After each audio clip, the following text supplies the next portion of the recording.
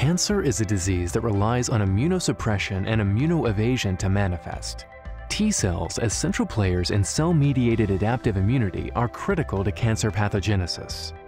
Naive CD3 positive T cells can mature into either CD8 positive cytotoxic T lymphocytes, which target and destroy tumor cells, or CD4 positive T helper cells, which activate other immune cells such as CD8 positive CTLs. CD8 positive CTLs identify target cells for destruction based on surface marker expression. Tumor cells can evade CTLs by preventing that receptor interaction. Scientists are attempting to circumvent tumor evasion by engineering special receptors targeting tumor-specific antigens. These chimeric antigen receptors, or CARs, interact with receptors constitutively expressed by tumor cells but not healthy cells, marking them for CTL-mediated cell death. CAR T cells represent a promising anti-cancer therapeutic approach. The wide application of CAR T cells for research and therapeutic purposes requires a CAR T cell production workflow which is reproducible, efficient, and yields high-quality cells.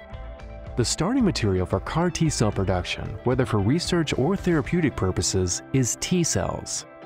First, whole blood is extracted.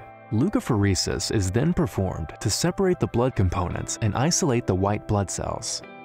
The white blood cells are incubated with specific labels such as magnetic beads that facilitate T-cell isolation. After isolation, the genes encoding the CAR are introduced. This genetic material can be introduced into the cell via mRNA transfection, or more commonly, viral vector transduction. The transduced T-cell population is activated using antigens. Cell volume is a critical indicator of the activation state of the T-cell. After CAR expression is confirmed, non-expressing cells are removed and the newly generated CAR T cells are expanded. During and after this process, cell viability and density are monitored. Finally, after the desired number of T cells has been achieved, the cells are concentrated, aliquoted into appropriate-sized batches, and placed into storage. Again, cell viability and concentration are monitored during and after this stage.